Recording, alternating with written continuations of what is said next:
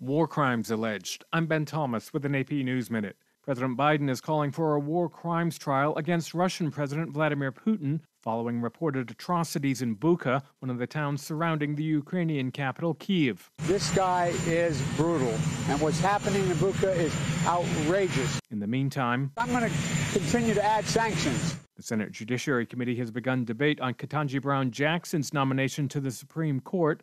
Senator Dianne Feinstein. She is precisely the type of nominee that senators on both sides of this aisle should want on the Supreme Court. Most Republicans are lining up against, but Democrats hope to get Jackson approved by the full Senate by Friday.